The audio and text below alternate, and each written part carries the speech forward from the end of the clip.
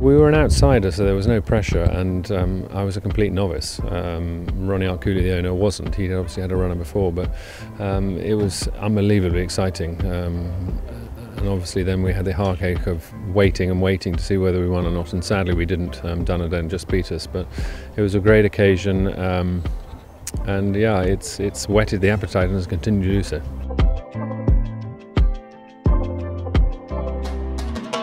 Yeah, I ran a huge race, and we were well beaten, but it was another great run by him. He flourished when he got to Werribee, the quarantine centre. He loved the individual training. He didn't mind the fast ground, and he was a horse that was capable of 1.5 miles, and that made I think, a big difference. He won a Hong Kong Vase when he went from Australia to Hong Kong. So, he seemed to do very well there.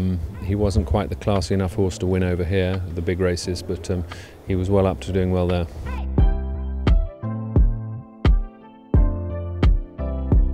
Yeah, and he was getting on a bit then, I mean, we kept trying to give it a go. He became a real favourite of everyone's over there, obviously, and he's a horse we'll remember forever.